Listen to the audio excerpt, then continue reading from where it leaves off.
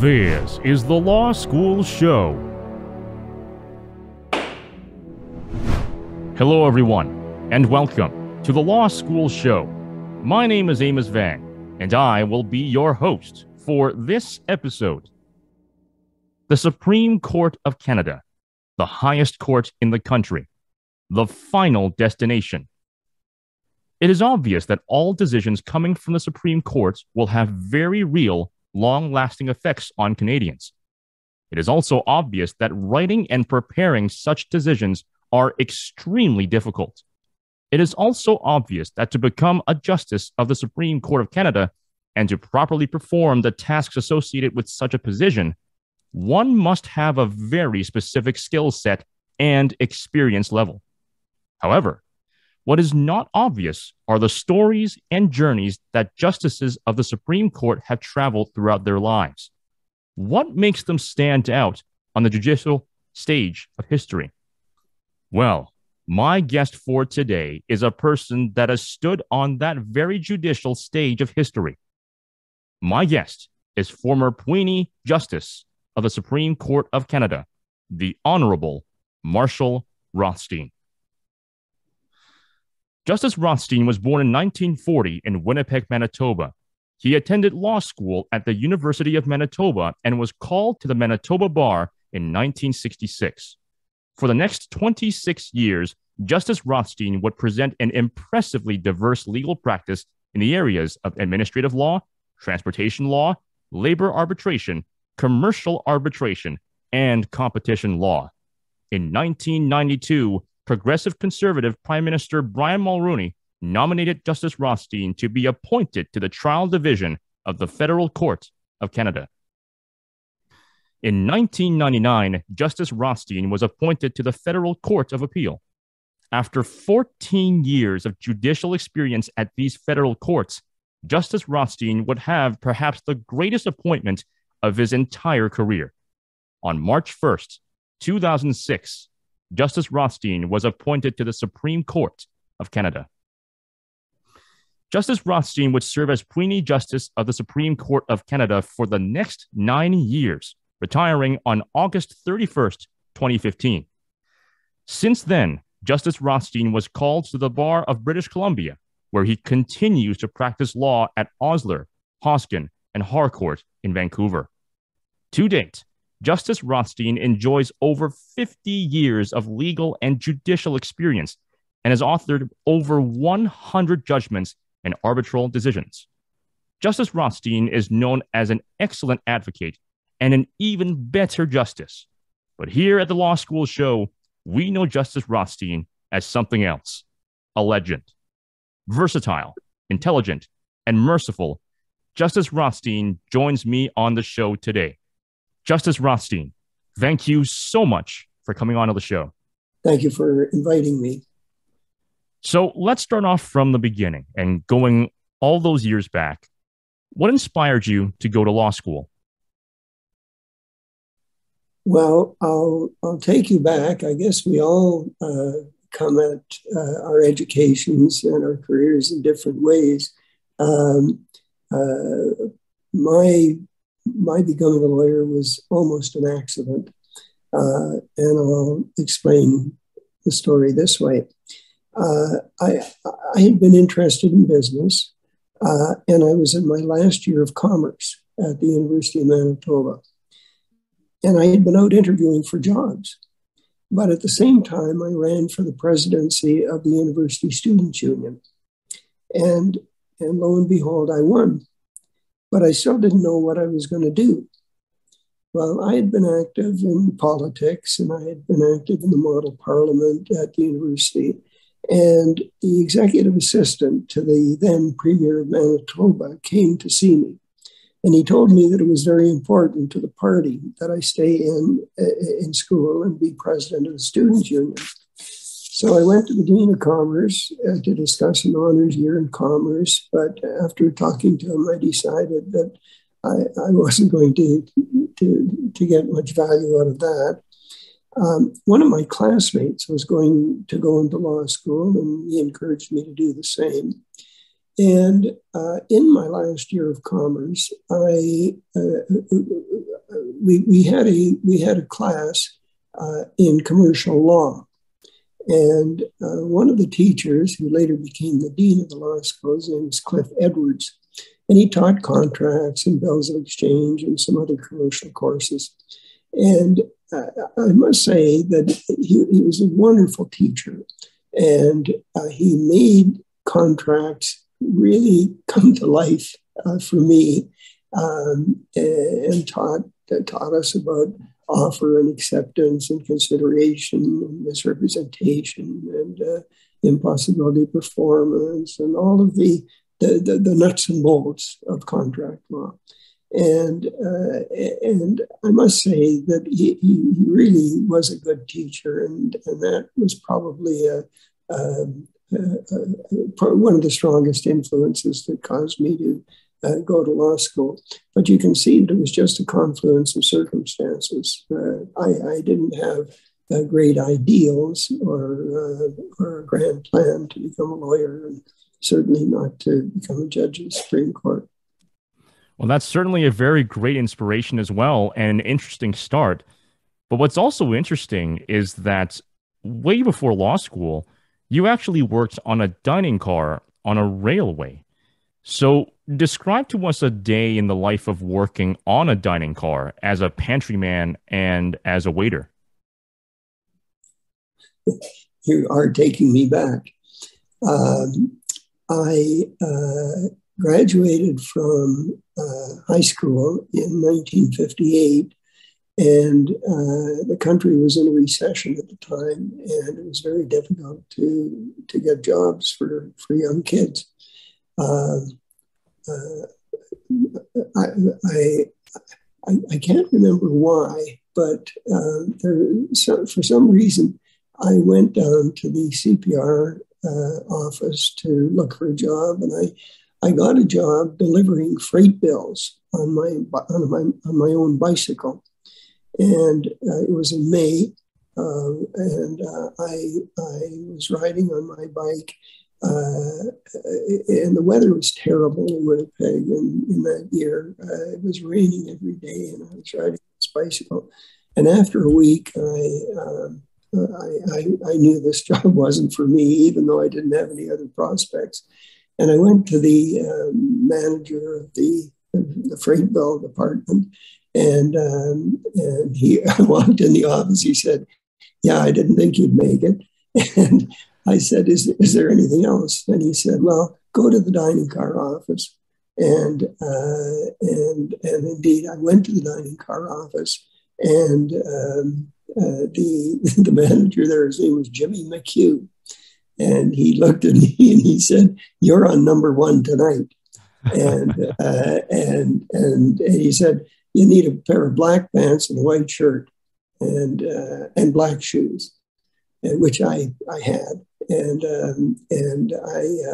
I went home, and that night I went to the Canadian Pacific Railway station, and I got on the train. And in my first year, I was a pantryman, which I'll explain. And after that, in subsequent years, I was a waiter. In the dining car, if you can kind of envisage a long corridor, and inside the corridor is the kitchen, and near the dining room is what they call the pantry. And I can't remember exactly what the pantryman did. We cut the grapefruit, and we made the salads, and we poured the juice, and we chopped the ice. In those days, big blocks of ice came on the dining car, and you had to chop it in order to go into the glasses, and we washed the glasses and things like that. So we weren't involved in cooking, but that was the job of the pantryman. And then in subsequent years, as I told you, I became a waiter. And I can tell you that it was very hard work. When we got on the train at night, we'd spend an hour and a half preparing for the next morning, went to bed, and got up and had to be in the dining car at 6 to to get everything organized. And the customers, the passengers started coming in at 7. And my route was from Winnipeg to Vancouver. And so there were 2 time changes during the day. And so it became a very long day. And in those days, certainly in the pantry, we were standing up all the time. But as a waiter, in those days, even if there was only one customer in the dining car, we weren't allowed to sit down. We had to stand up. And so we'd start work at 6 in the morning. We'd finish at about 10 or so at night. But in that period was a 2-hour time change. So it was like finishing at midnight. So we put in 18 hours, pretty much, except for eating our breakfast, lunch, and dinner, and having a short break in the afternoon for maybe an hour. We'd be on our feet, and it was a pretty onerous kind of work. You know, it wasn't outside, and it wasn't doing dangerous work, but it was hard work. Those people work hard in that job, and that was the nature of the job.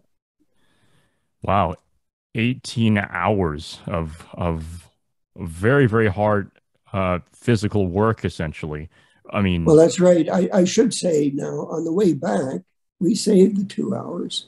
So then the day was a little shorter, except that the break in the afternoon was shorter too. So, but it was a long day. Yeah, exactly. Still a very, very intense day. And definitely. And seeing all these different people and all these customers on that on that railway. I mean, I can imagine there were a lot of challenges aside from the long hours that you had to face at the time as both a pantryman and as a waiter. And what were the greatest challenges that you had to face during that time? Well, you can imagine, if you've ever been on a train, that you're working in pretty close quarters with other people. And in the summertime, the crew of a dining car was about maybe 10, maybe 11, even sometimes 12 employees. And as I say, you're working with them in close quarters, and you have to get along. Now, remember that in the late 50s, early 60s, we're only 15 or so, 14, 15, 16, 17 years out from the end of the Second World War. A number of the employees on the dining car, the regular employees, not the students, came from Europe. Indeed, I know some of them had been in the German army. I don't know exactly what they did, and I don't know. But I shouldn't say more because I'd be speculating. I certainly didn't ask them. I'm Jewish. There was still remnants of anti-Semitism in those days, and certainly some of these people coming from Europe had their views. And, occasionally I might hear a comment. But look, I needed the job and I had to get along, and I did. And in fact, I got to know these people fairly well. I mean, you're bound to if you're on the same crew all summer, and you get to know them, and indeed you get to like them. And after I became a lawyer, some of them became my clients. So you did learn to get along, but you were dealing with people from very different backgrounds. These were not people who had gone to university. These were people many of them had been soldiers, not fighting for our side. And so you you learned a lot about human nature and about dealing with people, dealing with people whose objectives in life and their opportunities in life would be different than mine, and you learned to deal with that, and you learned that these people worked very hard, and that their jobs, that was their life. So I came to respect these people greatly because of the fact that they worked hard, they were dedicated, they were dedicated to the success of their work in the dining car, and that was instructive to me. Wow, that is very, very interesting and a very, very unique dynamic as well. I mean, you mentioning that some of them were on the German army at the time. Wow. I mean, I I guess I can't even imagine. I can't even imagine, that first your first interactions with them and you knowing which side they were on. I mean, of course, it was 15 or so years out from the war, but I can't imagine how. I mean, I guess maybe it would have felt like kind of uncomfortable at first, and then but then afterwards, like you mentioned, you afterwards you started respecting them a lot more because they were very hardworking. But that is very, very interesting. Like being able to get along with people who essentially had very, very terrible views about who you are and where you belong. It's that is a very, very interesting dynamic. I don't want to make more of it than it is. We were all working together and getting our job done and trying to do it properly and not getting on the wrong side of the dining car steward, who was the boss. He was the king of the dining car. That was our main function. So I don't want to make more of these differences that I mentioned, but they were there, and they were part of the environment there. Right. And along with this, there were some very important lessons that you learned from your time working in the dining car on the CPR. And what were the most important lessons that you learned from that time? Well, I learned perhaps the most important thing is that I learned that there are a lot of people in the world, and certainly in Canada, who work very, very hard. And they don't have desk jobs like lawyers. They work hard. Their incomes are not what lawyers' incomes are. And these are people who are working hard and are scraping together to keep their homes and their kids and their families together.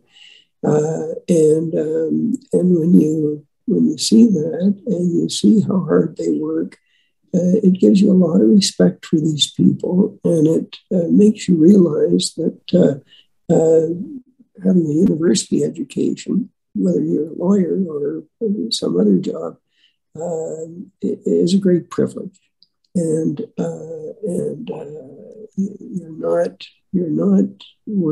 you're working hard, obviously, but it's a different kind of hard work than the work that these people are doing. I say these people, and I say these people, I'm talking about dining car waiters, but I'm talking about all people who do physical kind of work. And there are a lot of them in the country, and they're to be respected. Yes, absolutely. I this is something that it's very refreshing to hear this because even nowadays, sometimes when I talk with whether it's friends or colleagues or people that I've just known, and they talk about so and so doing a specific kind of job that's not an office job, that's not a doctor or lawyer, engineer or whatever, I often see and hear their comments or their reactions And their reactions are like, oh, he's doing that job, or he's doing this job, or she's doing that job or this job. And they look at it and they kind of look at it in a way that is very, very negative or even derogatory, even. And my reaction has always been everyone has a role to play in not just society, but in their communities, but even with their jobs as well. And pretty much everyone, their jobs are important at some level, and they're important for helping society run. So it's this level of respect that I don't usually see a lot from some people, unfortunately, from people who just look at it, oh, it's not a doctor or a lawyer, engineer, oh, that person's I don't get why there's that prevailing notion amongst a lot of people. But yeah, like you said, it's so important to recognize that everyone's working hard, and everyone, in addition to that, has something to contribute to the table, so to speak, in Canadian society. It's just a matter of it's a different way of providing that kind of service or that kind of responsibility or that kind of contribution to Canadian society in general. And I think more people need to be reminded of that, or at least remember that in their daily lives whenever they're dealing with different people. Well, I agree with you because we all rely on that. You know, when you go to a restaurant, there's a waiter there who is working very hard on his or her feet, and when you get on a bus, there's a driver there that's got a job, and and there are people working for the hydro businesses and on poles and stringing wires and doing things like that. I mean, these are hard jobs, and some of them are dangerous jobs. Construction workers, we rely on them. All Canadians rely on them, and they deserve to be respected. Absolutely, absolutely. And still on the topic of waiters and waitresses, I mean, like nowadays, I hear about stories of especially waitresses having to worry about, like, you know, unwanted advances or harassment and stuff like that nowadays, and or bad customers or customers that are just being so rude to them. I mean, again, like waiters and waitresses, like from pretty much anywhere in Canada, have had to deal with this to varying degrees of regularity. And I'm sitting here thinking, why are people giving servers such a rough time doing their jobs when they're just doing their jobs? Number one, number two, it's just just treating another human being as a human being or as someone that is like an equal person. That's something that I've always been really confused about with how some customers treat other servers or service job workers. It's a little bothersome to see that, and like we've been discussing so far, it all comes down to whether the dining car was all male. There were no women on the dining car in those days, and so the issue of advances or harassment of that nature wasn't there. Although I'm sure if I thought about it, there were occasions of harassment among the male waiters and people in the dining car, but not very often. As I told you, you're working at close quarters and you have to get along, and so it was pretty rare for that to arise. But I do agree with you that even that today there are occasions of people doing things that they shouldn't be doing with respect to waiters, waitresses, and other people who are there doing their job and doing things that we all need. Absolutely, definitely. And after your time working in the dining car, you would go to law school, and you went to law school in somewhere around the 1960s. What were the greatest hurdles that you had to overcome when you transitioned from university to law school? Um, well, let me describe what law school was like in those days. It was quite different, at least in Manitoba. It was quite different than law school today. Um, the law school was run by the Law Society. The law school was in Law Courts building downtown. Law school was a 4-year course. For 4 years, the law students went to law school in the morning in the Law Courts building, and we articled in the afternoon and all day during the summer, except when we were on the dining car, which caused me a little pain over the time, but I'll come back to that later. Articling in those days was for the benefit of those lawyers who used the articling system as cheap labor, often to do menial tasks like searching titles at the land titles office or filing documents at the courthouse. And so that was the nature of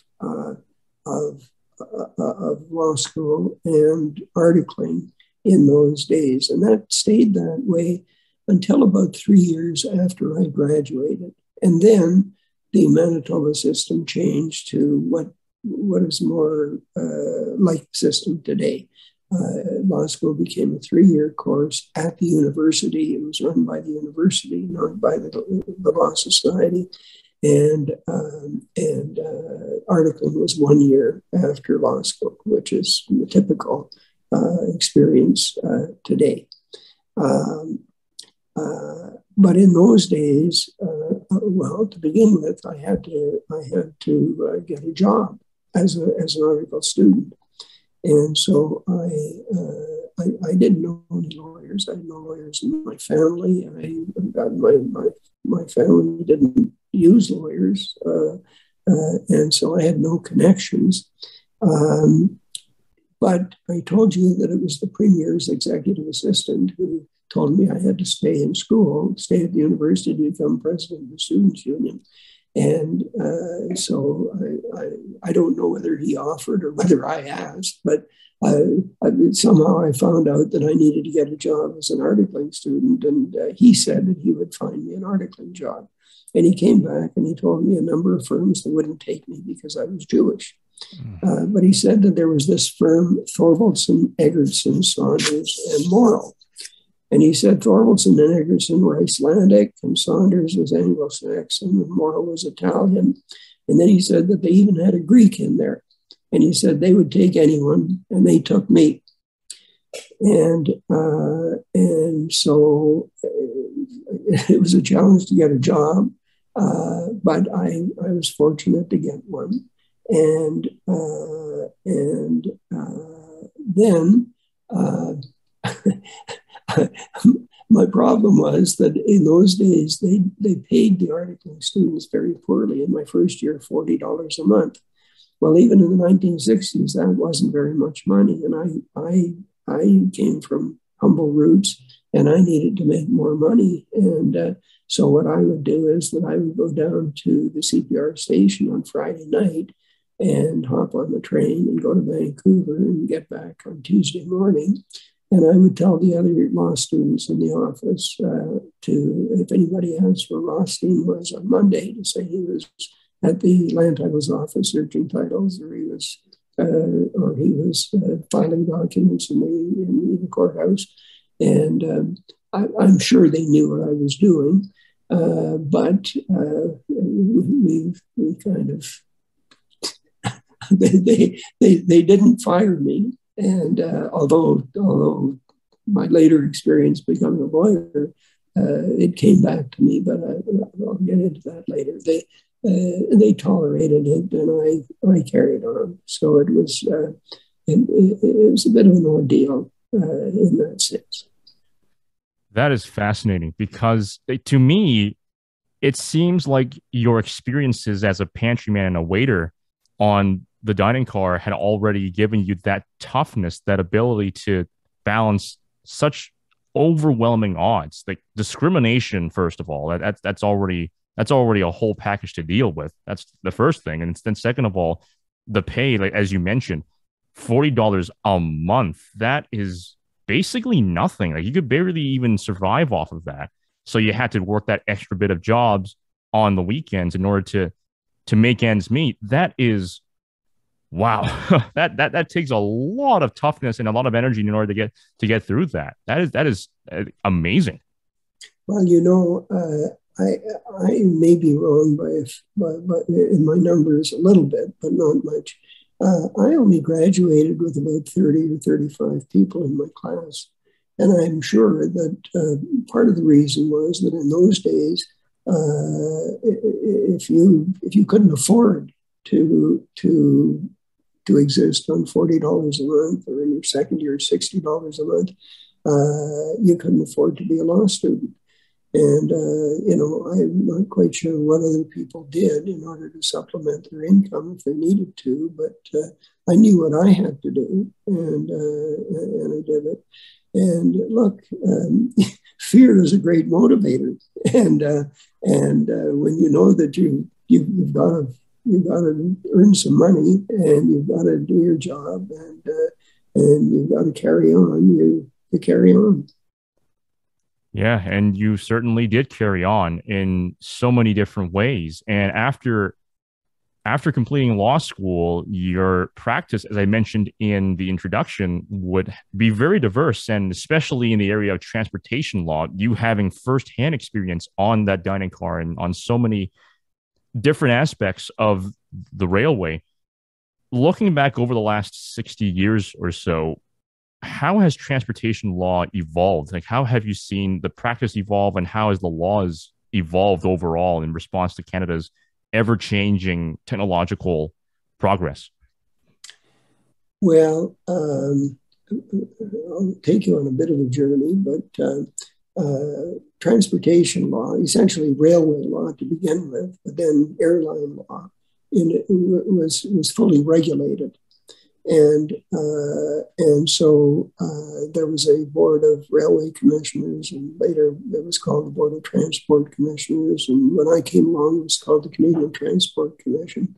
And so all freight rates and passenger fares and service was all totally regulated. The regulator, the railways and the airlines had to get approval for airfare and freight rate increases, and it was highly regulated. It started to become deregulated a little bit, not much, a little bit, just when I was starting practice in the late 1960s. And then during the 70s, there was greater deregulation in the United States, and Canada followed suit in the 1980s. And transportation was never fully deregulated, in rail. The reason it was regulated was that the railway companies had a lot of market power. If you were a coal mine or a grain elevator, or a lumber producer, a sawmill, and you needed rail, chances are you'd only have access to one railway company. Well, there had to be some way to control the rates and the service. Otherwise, you could be disadvantaged.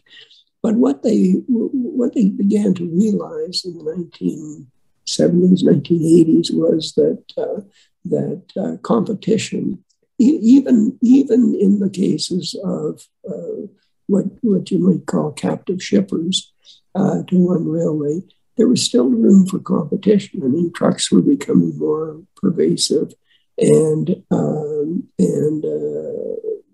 there were other reasons to think that there could be competitive efforts, and as a result, transportation was much more deregulated. Not totally, because as I said, there was still an element of market power to the railway companies, and so there were still ways in which shippers could could could achieve freight rates or service that they needed. There was still regulation of that nature, but it was largely deregulated. So that was the big change that took place in transportation law over the course of 60 years. And I won't bore you with all the details, but it was deregulated in stages. And so the railway legislation and the air legislation would be reviewed every 10 years or so, and there were greater attempts to deregulate each time. That's very interesting and fascinating. And nowadays we are on the cusp of new modes of transportation, such as, well, apparently there's space planes now, the planes that can actually go up to the edge of space or just up at certain parts of the atmosphere, that are now blurring the lines between air travel and space travel. I can only imagine what transportation law would look like over the next 50 or so years, or even the next 20 years, honestly. Let's not even think that far into the future. There's going to be a lot of very interesting issues that will come out of that, because we're not just talking about, jurisdiction within on Earth, but also just reaching just above that a little bit into, space jurisdiction, and exactly how does it work up there. That's going to be very interesting to see over the next 20 years. But, I guess this is something that the future is going to have to hold, and we're going to have to figure it out as we have these different modes of changes in the future. Well, they will. And, there will be 2 steps forward and 1 step backward, but people will start to find ways in which these new developments and new technologies can be used and can be commercialized. And as they become commercialized, we'll have to look at different kinds of laws that apply to these new modes. Definitely. And returning back to your career, and you, after many years of legal practice, you decided to become an adjudicator for the Manitoba Human Rights Tribunal. What inspired that decision? What inspired that shift from legal practice into adjudicating? Well, I should explain that I did a few adjudications, but it was a very small part of my practice. I can't remember precisely, but I think I was asked if I would adjudicate a human rights complaint. The human rights legislation was quite new in those days in Canada. The precedents that were used were all American. And so I agreed to do it. It was a challenge. It was a new area for me. I didn't know anything about it. But I used to call myself a door lawyer, anything through the door. And so I was asked to do this. And, one of my mottos is to always take every opportunity that arises for you. And so I did it. It wasn't very lucrative. I was being paid at government rates, but that was fine. I enjoyed the experience, and it certainly taught me something that was useful to me in my own practice. When I became an adjudicator, so I was sitting on the other side of the bench. And the lawyers would make objections, and they would cross-examine interminably, sometimes not very effectively, and it caused me to change my own method of practice.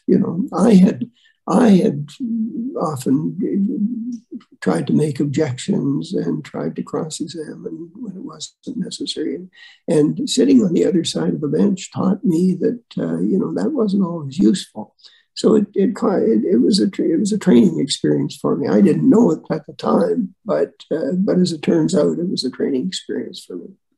Certainly was. And I can only imagine that having that extra bit of experience would have made you an even better advocate because, as you mentioned, not every objection, or rather objecting that often doesn't help your case very much.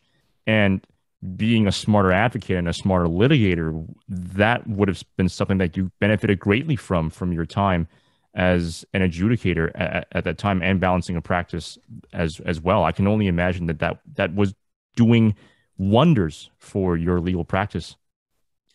Well, it taught me a lot. I have to say it taught me, and it was valuable in that sense. And as I say, I didn't know that I was going to be the beneficiary of that at the time, but as it turns out, I was. And that adjudication experience also helped you a lot in preparing yourself for becoming a judge of the Federal Court of Canada. So, describe the moment when Prime Minister Brian Mulroney called you and told you that you were going to be appointed to the Federal Court of Canada. What was that moment like? What were you feeling in that moment? Well, first of all, I have to correct you. I was called by Justice Minister Kim Campbell.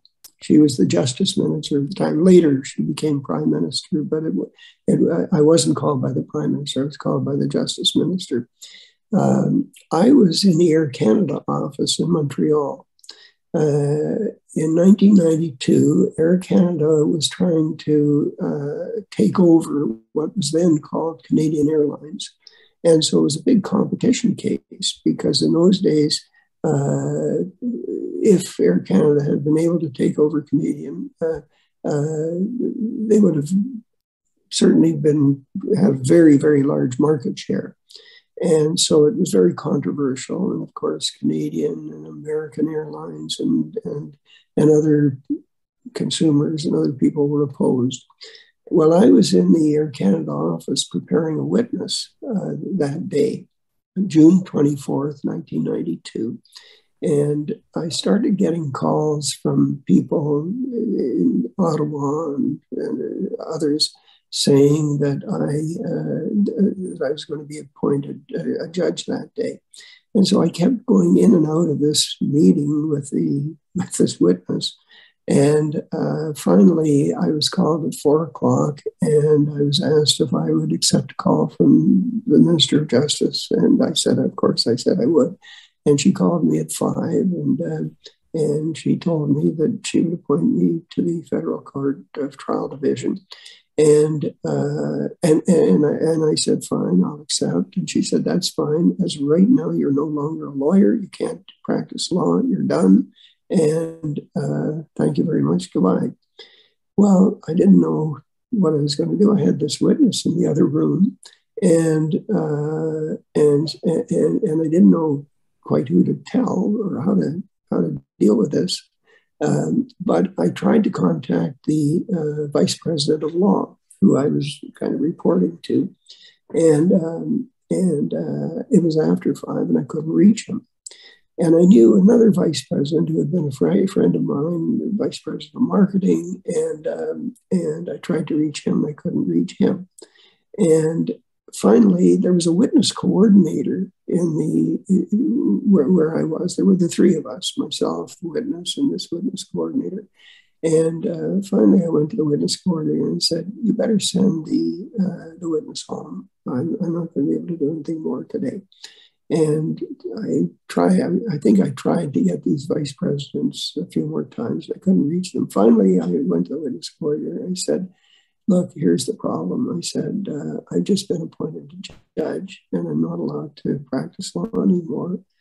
And she said, "Oh," she said, "so that's the problem." She said, "We thought that you had gone over the other side." and so anyway, that was the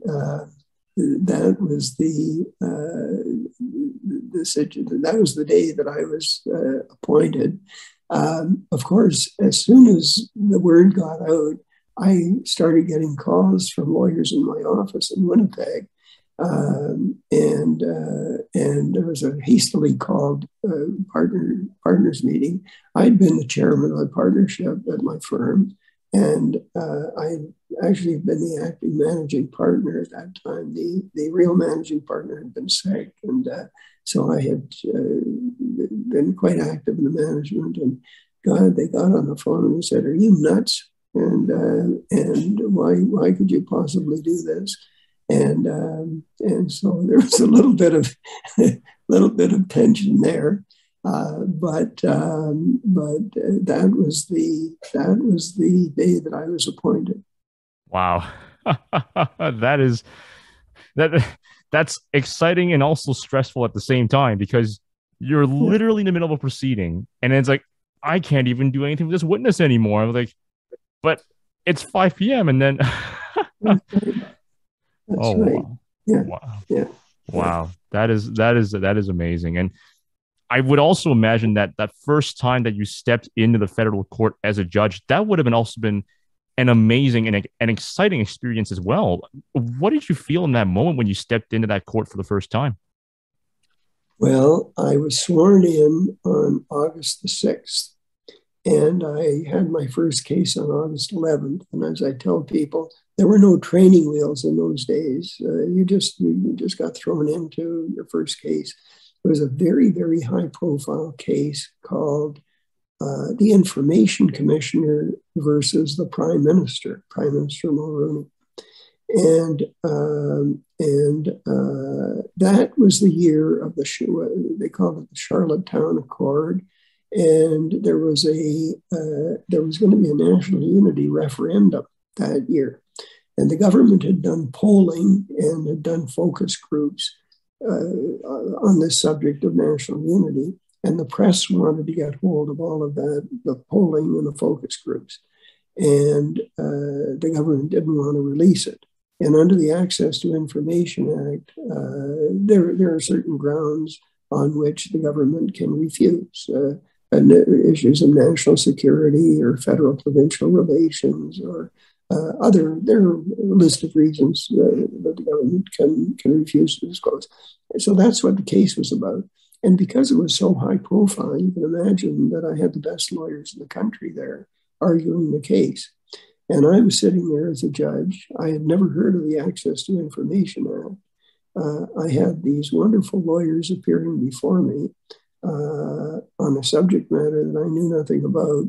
And I sat there and I know I was saying to myself, I think I made a hell of a mistake. And it was pretty challenging. And anyway, somehow the case went for a couple of days, and then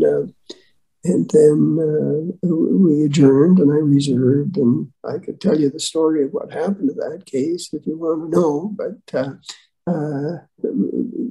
that was my first case. Wow, that is really interesting. I mean, the case, I would like to learn more about that case because that case is, yeah, what happened exactly? Well, here's the story. I reserved judgment. I had a law clerk, and I was given 1,400 pages of polls and focus groups to go through to see whether there were issues of national security or federal provincial relations or other reasons that could justify not disclosing all that information. And so while the case was under reserve and I was working with my law clerk on all of that material, I got a call from a member of parliament from Manitoba, and he said, "Come over to the parliamentary dining room for lunch." And I said, "Geez, I've got this high-profile case involving the government, and I think I should get the judgment out, and I'll call you back once the judgment's out." And so eventually the judgment was released, and I found against the government. And I said they did not justify withholding disclosure, and they had to disclose. Anyway, I called the MP, and he said, "Oh, okay, come on over." And I went over, and I was sitting at a round table with 5 or 6 MPs and senators, all Mulroney government members. And it was a very nice lunch. And after lunch, we all got up to leave. And one of the MPs said, "We sit down." So we all sat down. So I said, well, why do we have to sit down? And he said, well, Prime Minister Mulroney is down at the end of the room with constituents taking pictures. And so I said, well, that's okay. We won't bother him. We'll just walk around. And he said, well, you don't understand. He said, after that decision that in the access case came down and he found against the government, the Prime Minister came up to me and said, didn't we just appoint that son of a... And he said, we can't be seen with you. And I said to myself, I shouldn't be seen with you. And that's the last time I went to the parliamentary dining room, I can tell you. Oh, wow. The upshot is, and I don't want to make more of it than it is, but when you become a judge, whatever your political leanings or associations or friends were when you were before you became a judge, that's over. And when you become a judge, you're independent, and you have to call the balls and strikes as you see them. And when the facts and the law require that you find against the government, well, that's where you've got to go, and that's what I had to do in that case. So it was a lesson in judicial independence. Absolutely, judicial independence. I was just about to say that. That's a great example of judicial independence. Like you mentioned, if you do find, based on the evidence in front of you, that you have to find against government, you're going to have to do that, and you have to do that for very, very strongly, as strong as you can possibly do, and reasonably do, I should rather say, on the evidence of the circumstances. That's a hallmark of our Canadian judicial system and really our Canadian legal system. Without it, the fairness in our systems would be severely, severely limited and hampered. But yeah, absolutely important. Well, especially in the federal court, because in the federal court, many, many, many cases are involve the government, and some, most cases aren't high profile, but this case was particularly high profile. But it's true. I mean, judicial independence is something that we shouldn't be taking for granted and that we should value. You can imagine in many countries around the world that there isn't the kind of independence that we enjoy in this country, and it shouldn't be taken for granted. Yes, absolutely. And you would enjoy so many years in the federal court and the federal court of appeal. And then, of course, we would go to the next part of your career. You would apply to become a Supreme Court justice. How was the process like? What was the procedure like? And what did you have to go through in those days to become a Supreme Court justice? Well, this was 2000.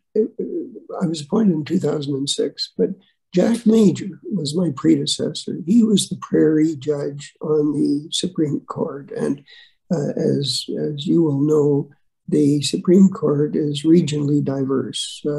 Generally, they try to have one from the Maritimes, 3 from Quebec, 3 from Ontario, 1 from the prairies, and 1 from British Columbia. It's a little looser now, but certainly when I was appointed, that's the way it was. So when Jack Major, everybody knew that he was going to retire because judges are mandatorily retired at 75, and so he was 75. So there was no application. But what happened was that my name and the name of a number of other people were being publicly discussed. And actually, at one point, I was asked to submit a list of my cases, or some cases that I was prepared to have a vetting committee look at, I guess. And so I submitted the cases, but for a lot of reasons, the Minister of Justice was Erwin Kotler, and the Prime Minister was Paul Martin. And for a lot of reasons, I didn't think that I had any chance of being appointed to the Supreme Court. So I did submit those cases, and people would ask me if I would accept the position if it was offered. And I said, yeah, I'd accept it, but I'm enjoying myself in the Federal Court of Appeal, and it's not going to be devastating if I don't get appointed. But I really didn't think I'd be appointed. Well, Prime Minister Harper got elected on January 23rd of 2006. And that's when I started to think that maybe things could be different for me. And he called me on February the 10th. And I was in Toronto and on cases.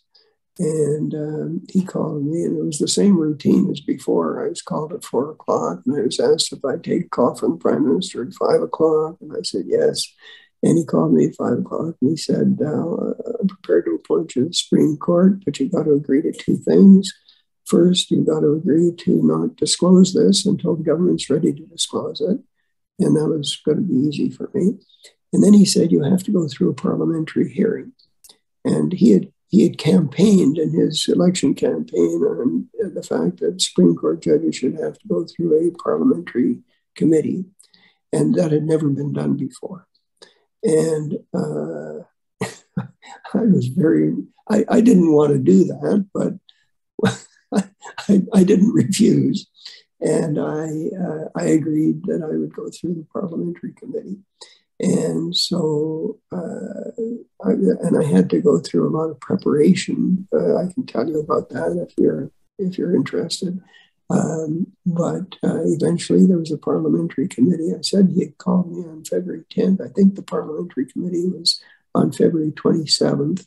And he appointed me on March the 1st. So that was that was kind of the process. In Toronto, one of my sons and his girlfriend were living in Toronto at the time, and I was scheduled to have dinner with them that night, and I did, but I couldn't disclose anything. But they knew that I was agitated, but I couldn't say anything to them, so we kind of had a silent dinner. But it was fine, and that's what occurred. Well, I mean, with something this major, and I'm very sure that, I mean, anyone would understand. It's like, wow, like something big is definitely going to be happening. I mean, it's also the greatest advancement of your entire career. And yeah, you mentioned about that preparation for the parliamentary committee. I would like to know more about that. What did you have to do to prepare? Because I couldn't imagine that was, I mean, you mentioned, like, you couldn't refuse, but you were kind of like, didn't necessarily want to do that committee, to be a part of the committee. What did you have to do to prepare for that hearing? Well, the government provided a couple of assistants to me. They gave me a former Deputy Minister of Justice who would prepare possible questions for me to answer. And they got Peter Hogg, the former Dean of Law at Osgoode, who's now died, to assist me on constitutional matters. And I met Peter Hogg on the side. Of course, I couldn't tell anybody what was going on, but I was still hearing cases in the Federal Court of Appeal. I couldn't tell them what was going on.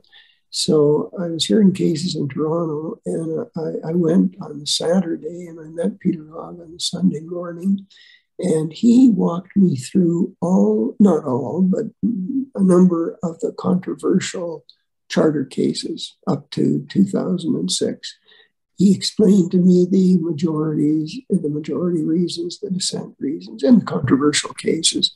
And he's the best. He's got to be one of the best teachers I ever had. In 3 hours, we walked through a number of the cases, and he explained in the clearest possible way what the rationale of the majority was, the rationale of the dissent. And, I knew some of the cases, but I certainly didn't know everything that he told me. And so that was part of the preparation. George Thompson, the former Deputy Minister of Justice, came to he gave me a list of, 100 questions that might be asked. And I actually wrote out the answers.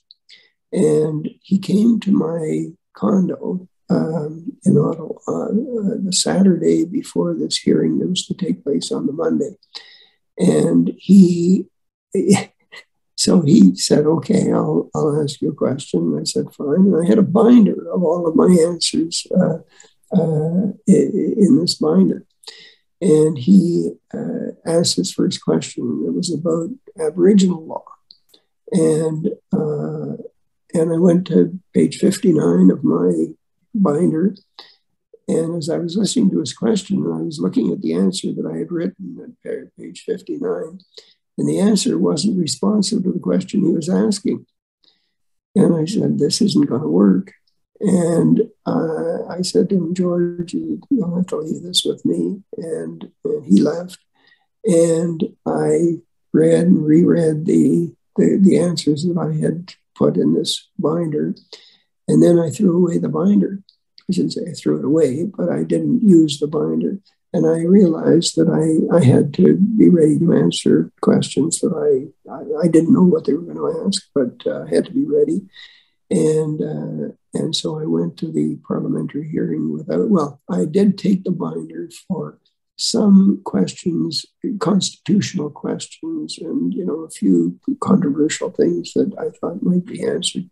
The other thing that I did was that I had my secretary, my wife, and my law clerk listening to the radio and TV because this was the first time there was going to be a parliamentary hearing. It was a very high profile newsworthy issue.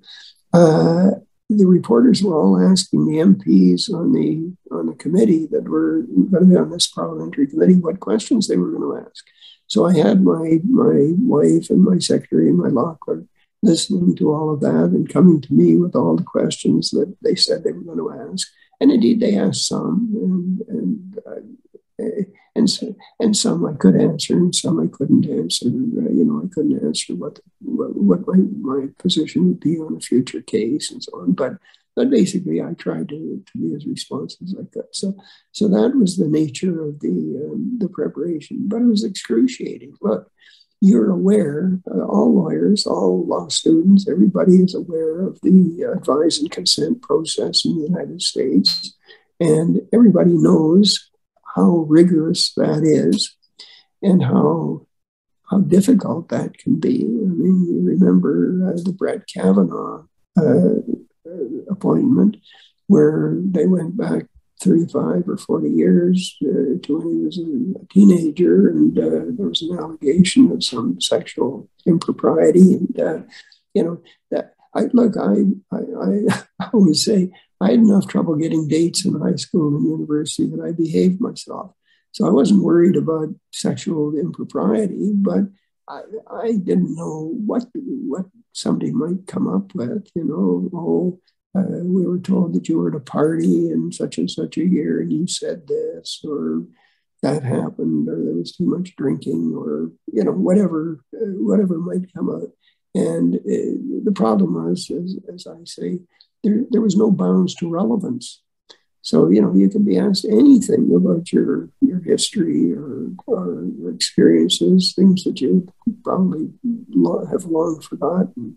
And so it was scary in that sense. I wasn't worried about answering the questions that I prepared for, the kind of legal questions, but there were issues that just because you just didn't know what kind of personal questions might be asked, that it was kind of scary.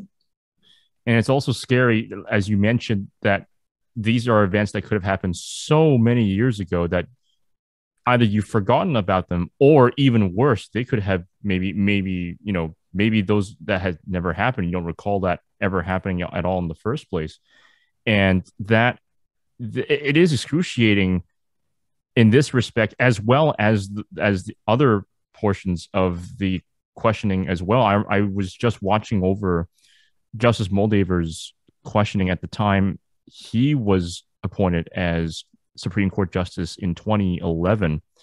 And I remember just seeing the questions about his language, his bilingualism at the time, because they were asking him about his proficiency in French.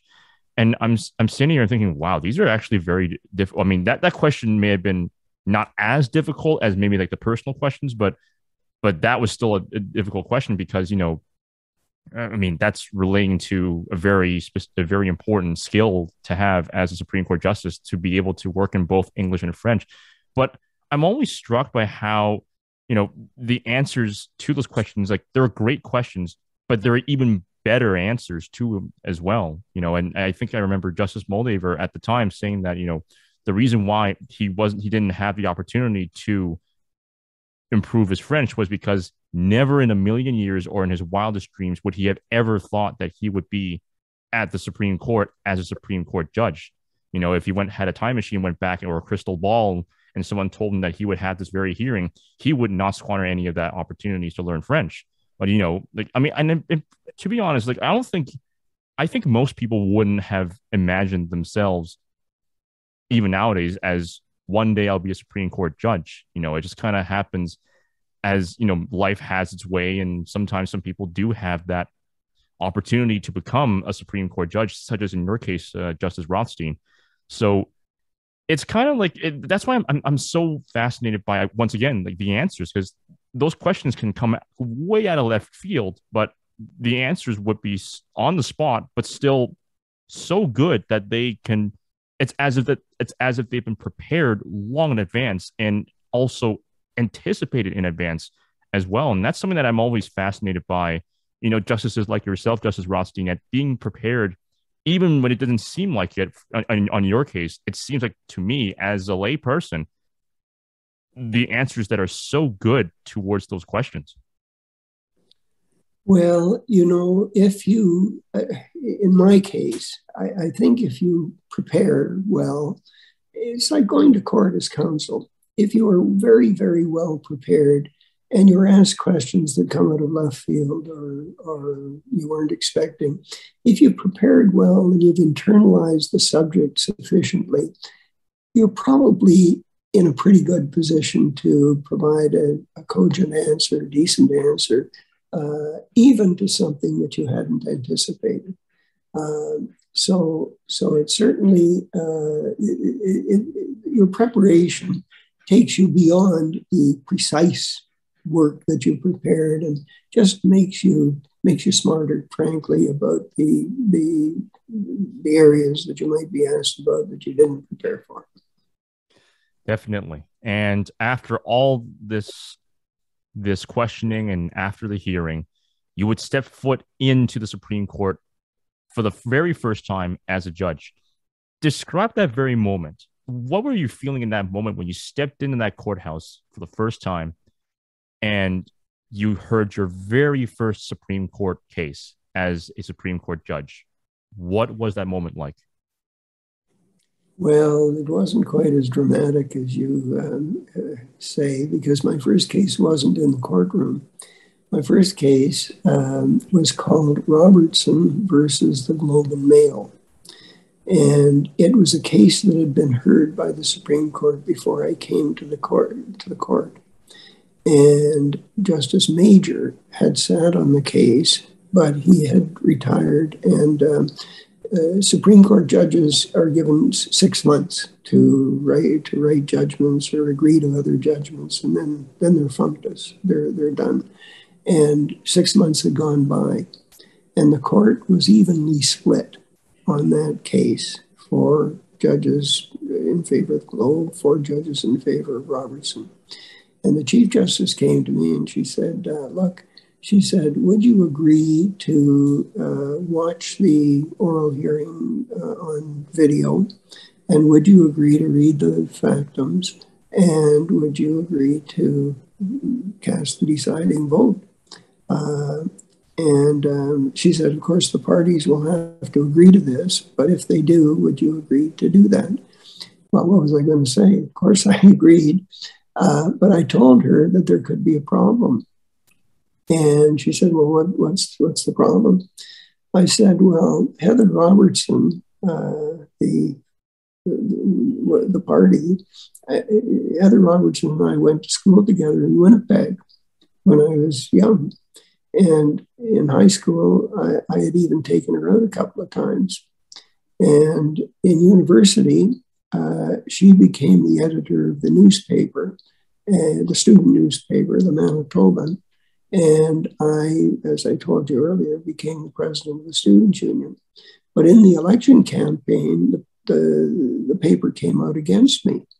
And they were writing articles that were slanted against me and took pictures that made me look cockeyed. And it was all fake news, but that's what they were doing.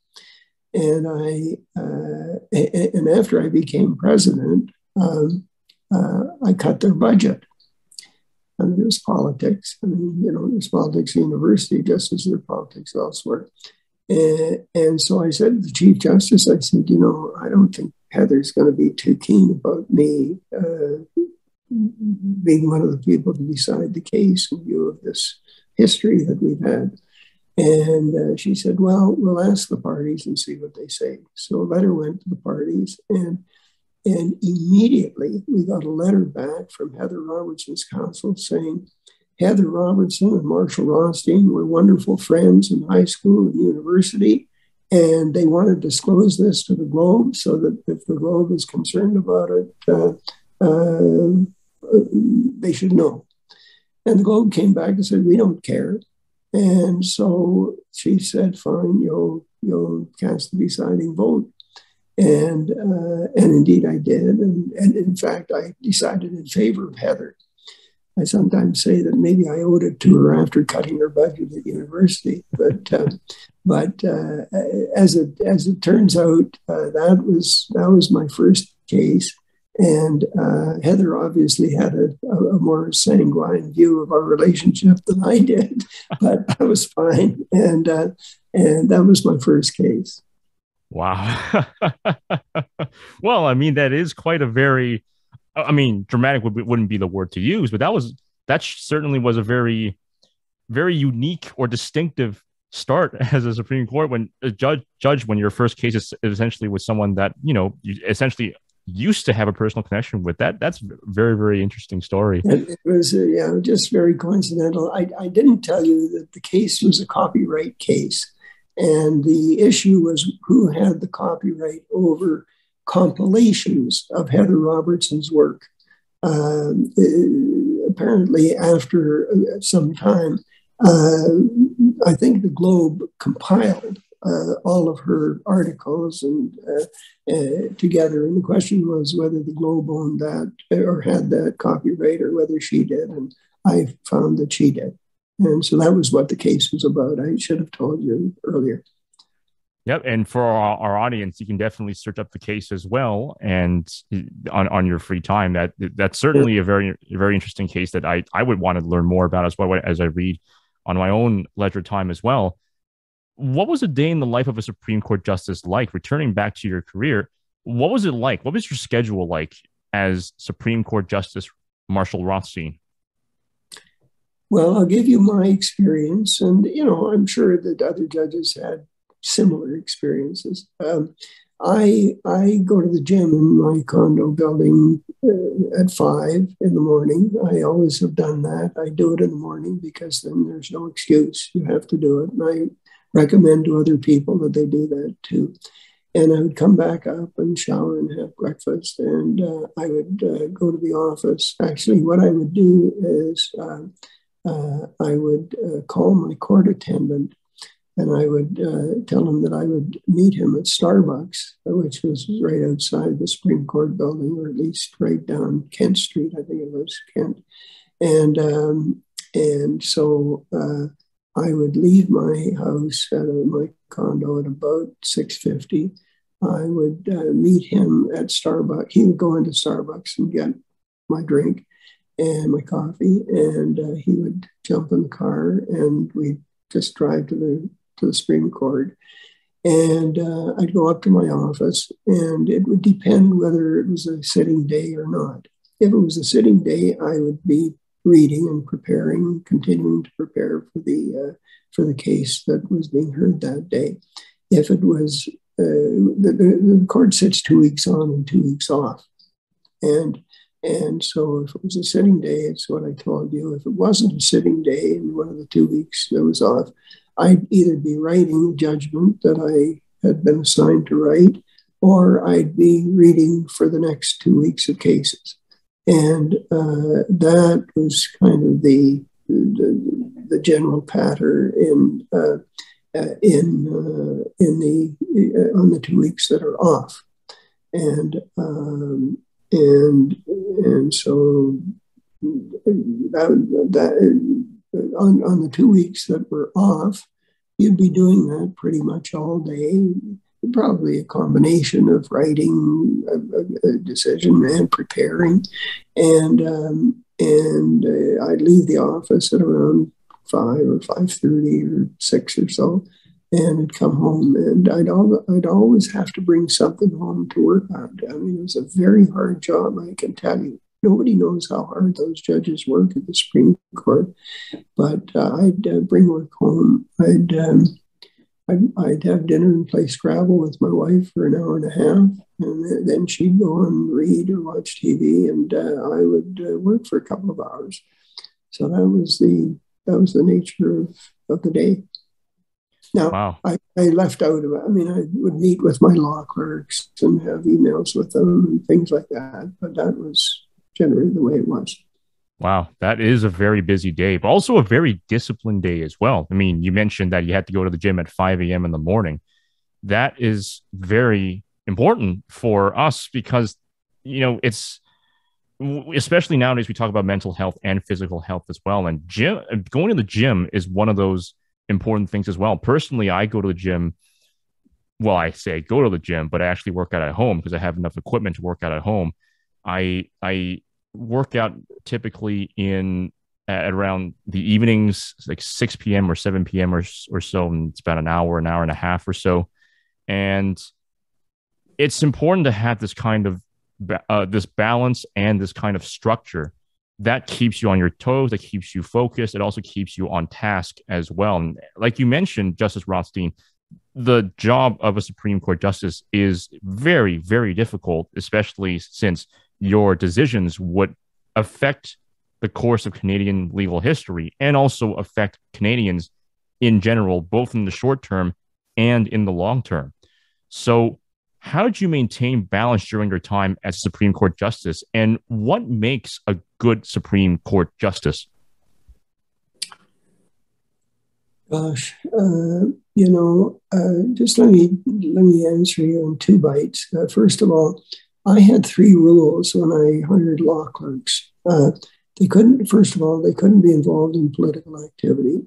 Secondly, they had to be prepared to work on weekends because I worked on weekends.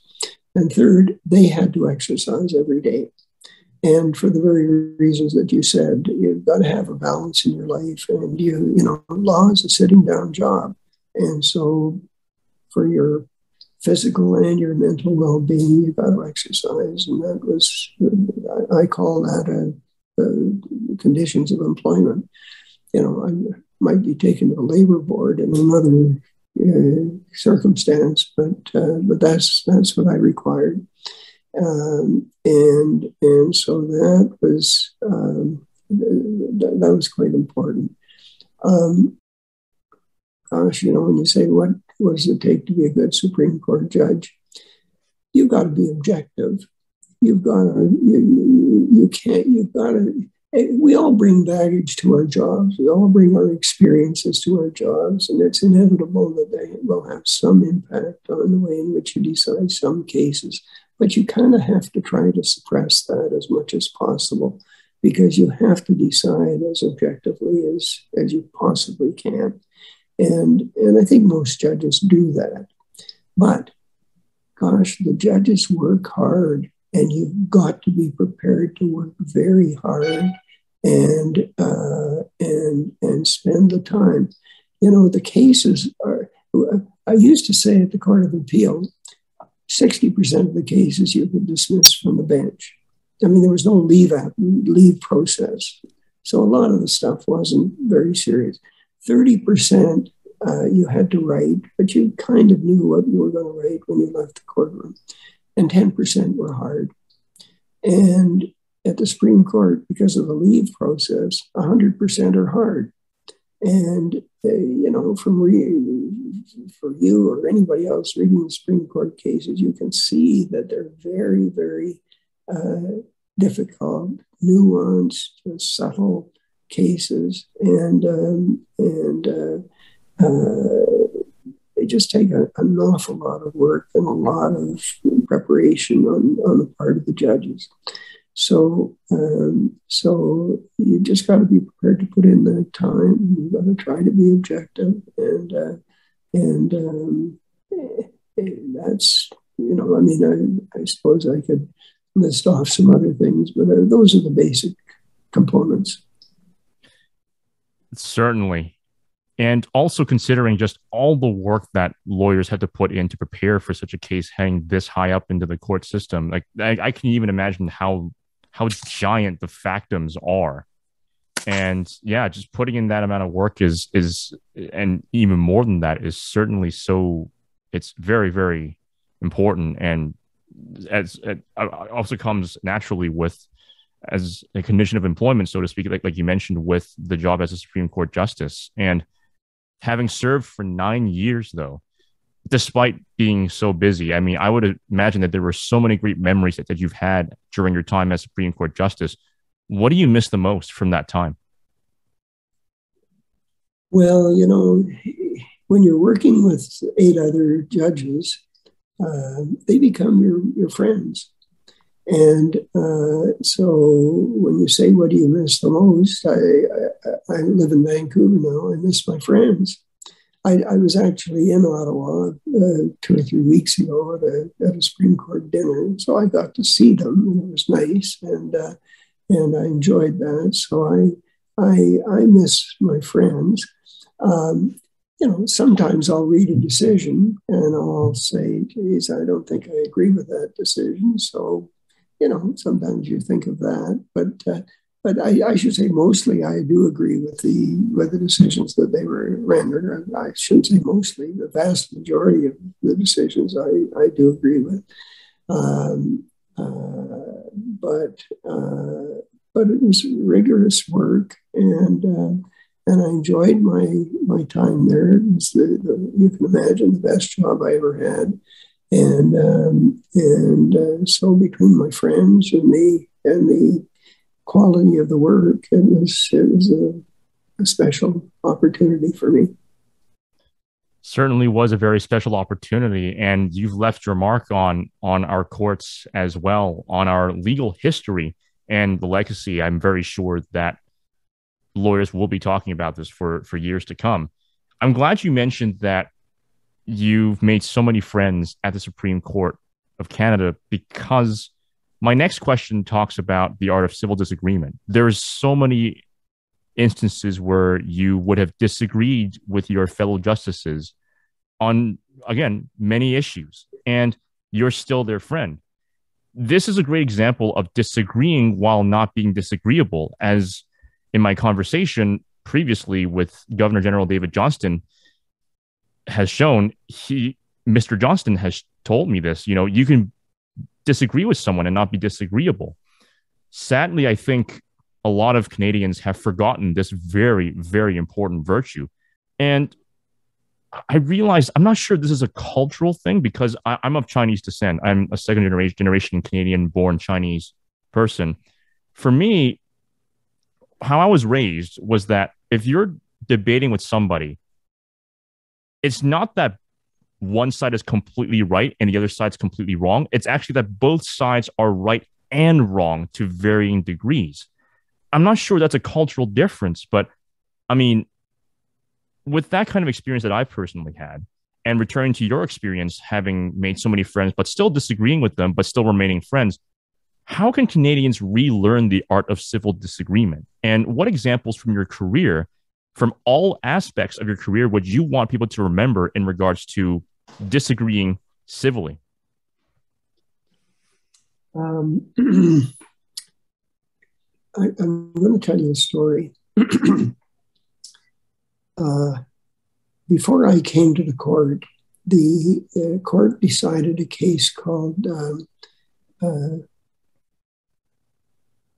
Health Services, British Columbia Health Services, in which the court, on the basis of Section 2D of the Charter, said that there was a constitutional right to collective bargaining.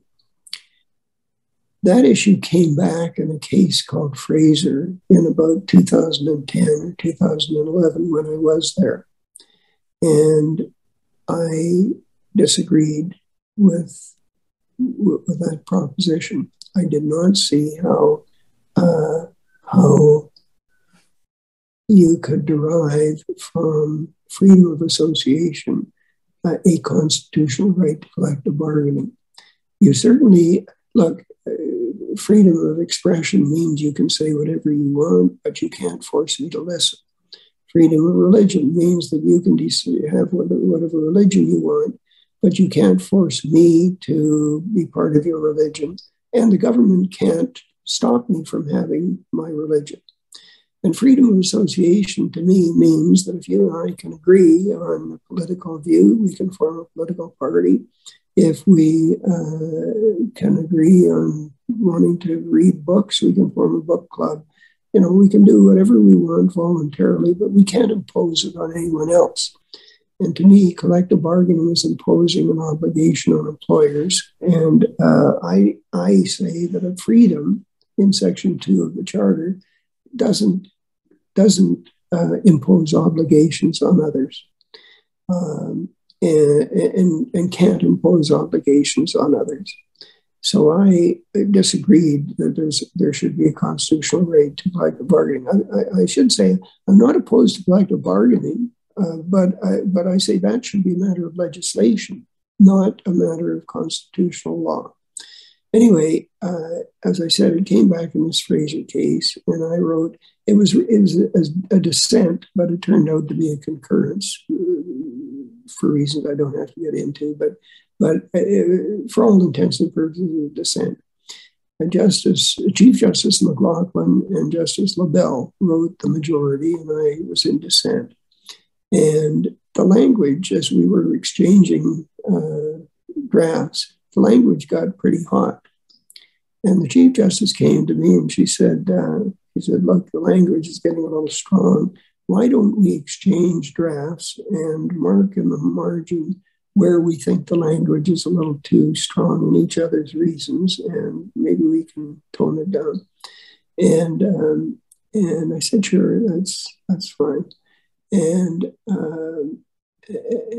so that's what we decided to do. Well, in that case, I felt that the majority had really gone off the rails and had made stuff up that wasn't legitimate. And I remember saying to my law clerk, do you remember Humpty Dumpty? Words mean what I want them to mean. And I remember turning by computer and I went into Google and I typed in words mean what I want them to mean. Up comes Lewis Carroll, Alice Through the Looking Glass, and words mean Humpty Dumpty, words mean what I want them to mean. And I said, I'm going to use that. And so my law clerk left, and I started to write that into my reasons. And then I got cold feet. And I figured, oh, maybe this is going too far. And I called my law clerk and I said, look, I want you to search and see whether these Humpty Dumpty words have been used in any other case.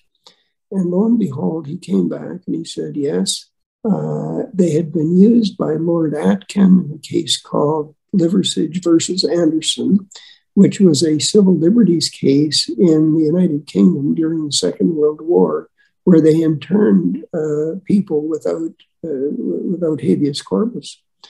And Lord Atkin was in dissent, and he used those Humpty Dumpty words we knew about that to me.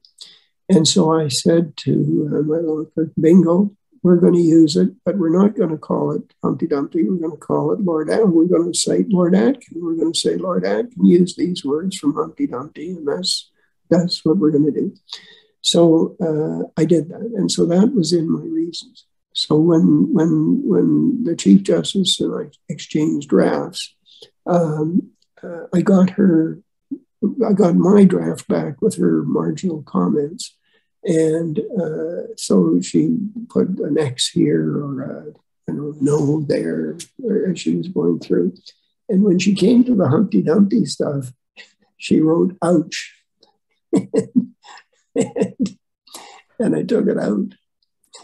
And, in retrospect, Lord Atkin didn't take it out. And now I'm sorry I took it out. But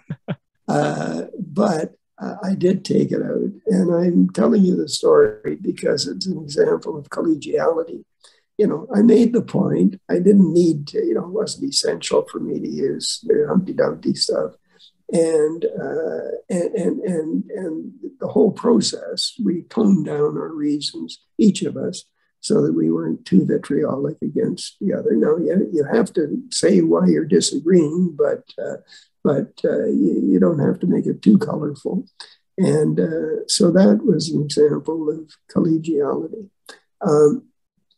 The most important thing when you're working together and you're trying to be civil is that you've got to have respect for each other. And, you can disagree, but you can't ridicule somebody. You can't say that they're stupid and things like that. There's got to be respect. And when I was there, there was. And each of us respected each other. Now, that's not to say that I didn't go into the next office to a judge and say, I don't know what the other side is thinking about. They must be nuts. And I'm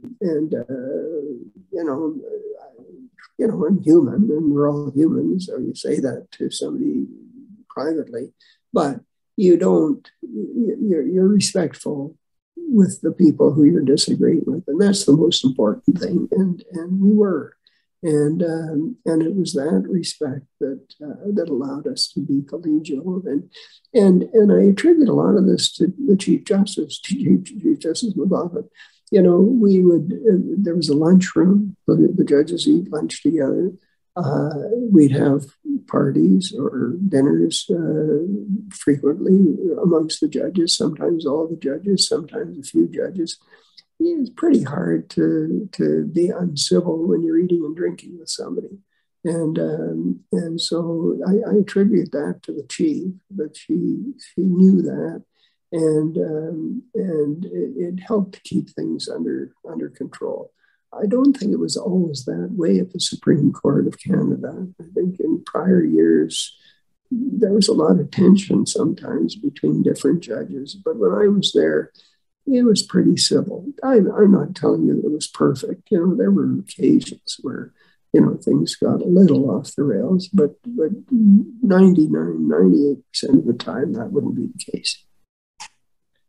That's great to hear. That's really good to hear. And I think your comment on respect, that is such an important reminder, I think, for really anyone, whether or not they're in law, we all have to remember and to remind ourselves of that.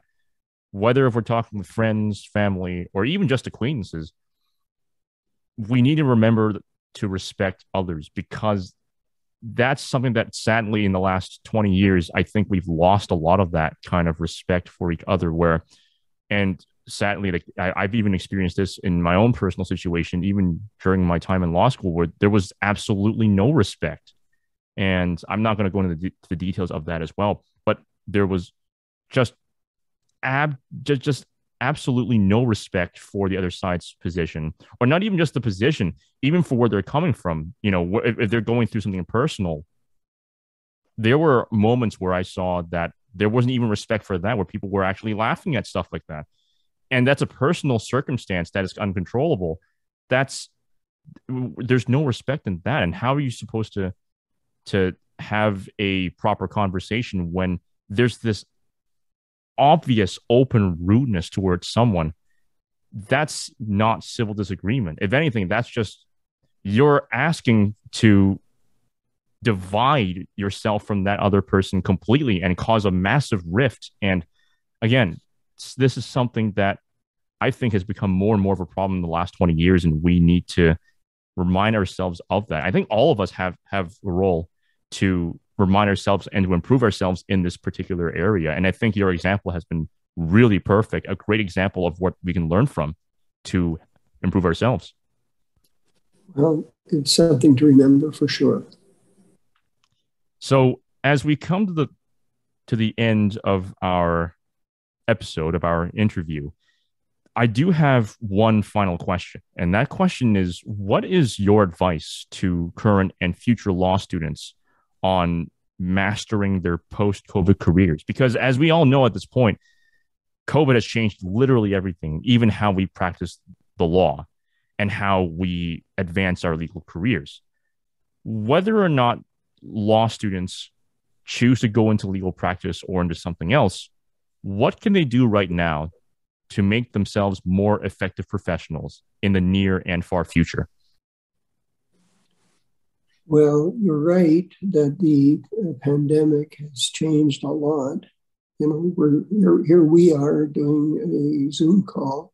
Before the pandemic, nobody would think of doing this, and we'd have to get together in a room. And, I have to say, I prefer to be in a room together, but, sometimes it's not practical. And so, some of that has turned out to be quite useful as we go forward. Look, when you ask an old judge, an old lawyer, what kind of advice he's got, I got 20 pieces of advice. I got 40 pieces of advice, but let me just boil it down to a few.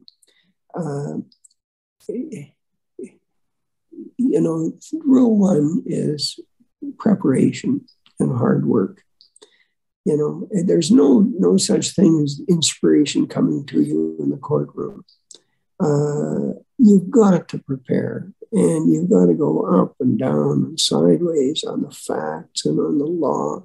If you're doing commercial work, you have to research and look at all aspects of the transactions you're dealing with, and you've got to take advice from other people. You have to be prepared. Nothing happens without preparation. That's the most important thing I can tell you. But there's other things. I told you about my experience as a human rights adjudicator. So a second point, make a point of gaining experience. Always take on every opportunity that comes along, even if it involves some financial sacrifice. It's worthwhile taking the opportunities that come along. Third, learn from your mistakes. Don't be overly defensive. When you're a young lawyer and you're starting out, mistakes are going to happen. And when they happen, don't be defensive. Accept that the mistakes have happened, and they're usually not as serious as you might think. But accept the fact that mistakes can occur and learn from them. Next, make sure you have a mentor, somebody who's prepared to help you move forward in the profession and to teach you good judgment. There are too many, I shouldn't say too many, but there are lawyers who didn't have a mentor and somehow they get off the rails and things don't work so well for them. You always have to have a mentor. It doesn't have to be somebody in your own firm. It can be somebody else. But you have to have somebody who you can go and talk problems over with. And mentorship is really, really important. I can tell you that in the big firms, they make sure that the young lawyers are mentored. And it's important for young lawyers. I say in the first 2 years, don't worry about the money. Don't be too aggressive with asking for salary increases and things like that. Now, you have to appreciate that it comes from an old guy who was involved in the management of law firms, and so I was sitting on the other side of the table. But I can tell you that sitting on the other side of the table and having an argument about money doesn't endear you to the firm or enhance your future. The firms are competitive. You may be a little bit over, a little bit under the market, but to extract a few extra dollars isn't really worth it. In 10 years, you won't even look back. It just will be a drop in the bucket to you, and it's not worth it. I accept that the cost of living is very high, especially in places like Toronto and Vancouver and Ottawa. But as I say, the firms are competitive, and as a general rule, you should be okay. I'm not talking about being underpaid, and if you're in a firm where they're just taking advantage of you, obviously you have to stand up for that. But as a general rule, the firms are competitive. Never compromise your ethical standards. Inevitably, you're going to be asked by a client to do something that you can't do. And you cannot succumb to that. It may be an important client. And you may feel great conflict. You don't want to lose the client, but you can't do things that are unethical. If you are in doubt about it, you speak to somebody else in the office, or always speak to somebody else, and they will tell you in a more objective way what the right course is. And by the way, if you're being asked to do something unethical and the client leaves you, they're not, or the client proposes to leave you, they're not going to find another lawyer to do something unethical. So, you've got to maintain your ethical standards. You cannot compromise that under any circumstances. That's a career buster. And, just as I say that, I'm reminded of the leak of the Alito judgment at the U.S. Supreme Court involving Roe v. Wade. And I'm sure they're going to find out who leaked. And if it's a law clerk, and I think the conventional wisdom is that it is, that person's career is over. Don't compromise your ethical standards under any circumstances. You got to turn a disadvantage into advantage. If you're a human being, you're going to have things that are going to be setbacks and disadvantages. And you can't let them tear you down or disturb you. You have to move on. You simply have to move on. And that's all you can do. You can't wallow in victimhood or recrimination or bitterness or anger. You have to move on. You asked me earlier about civility and civility in the court system amongst judges, but civility amongst lawyers is critical. Complaints to the Law Society, complaints by judges, abuse of that sort, it doesn't get you anywhere. There's no advantage to being a hothead. All that is poor judgment, which is the last thing that a lawyer needs. And I'll stop giving advice with one more, and that is, you have to be scrupulously honest. It takes time to make a successful career and to gain a reputation. It can be lost in a flash. You just can't allow that to happen on account of any challenge to your sense of honesty. And so you've got to be scrupulously honest all the time. I could go on, but I think that's you got them my top 10 or top 8 or whatever it is with that.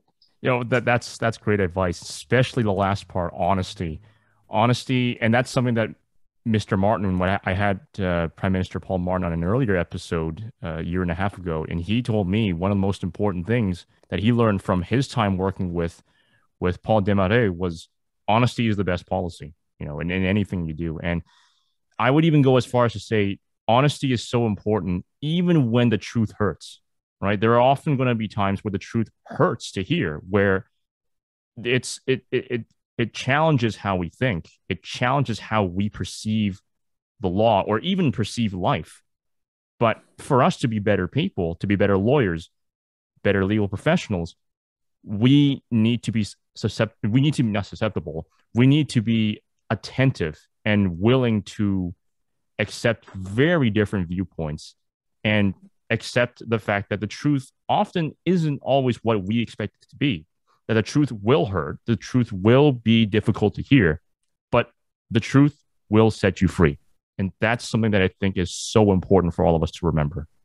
Well, I think that's true. And, we might just unpack it just a little bit to say, look, there's no question you have to be honest about facts. If something is true in fact, it's true. You can't fudge that. But you also have to be intellectually honest as well.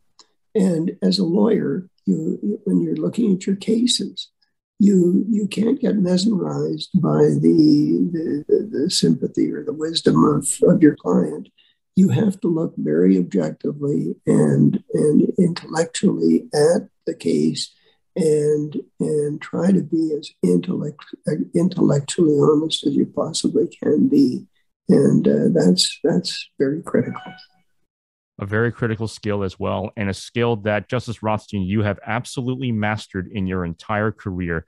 Justice Rothstein, thank you so much for coming on to the show on behalf of the Law School Show. Everyone at this podcast, thank you so much. It truly has been a privilege and an honor to have had you on the show, and with all the advice and your life story, your career story, and your pathways. I'm very sure our audience is very, very happy to have had you on, to have heard your story being told today on the Law School Show. So once again, thank you so much, Justice Rothstein, for coming on to the show. Thank you for inviting me. And thank you to our audience for tuning in to this episode of the Law School Show. This was Justice Marshall Rothstein, former Justice of the Supreme Court of Canada. Wow, a very, very interesting story. And I hope that you have truly enjoyed this episode. Tune in next time as we have another interesting guest on the Law School Show. As for sure, over the past 200 plus episodes we've been giving you so many great guests and episodes.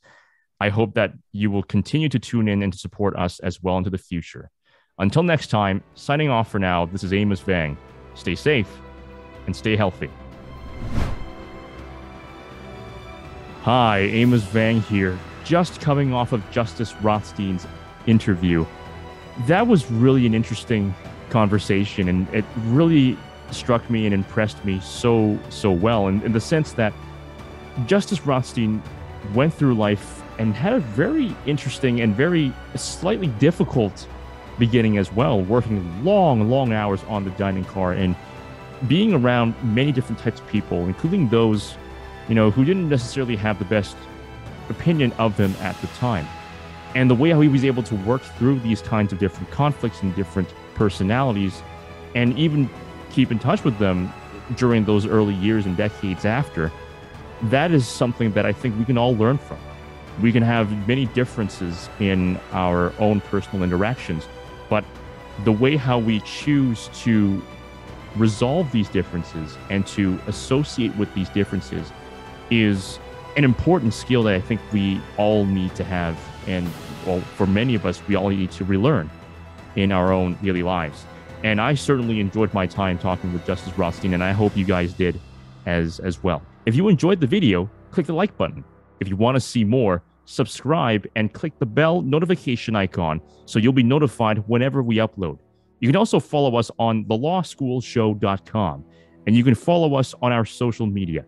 Thank you so much for watching, and we'll see you in the next video.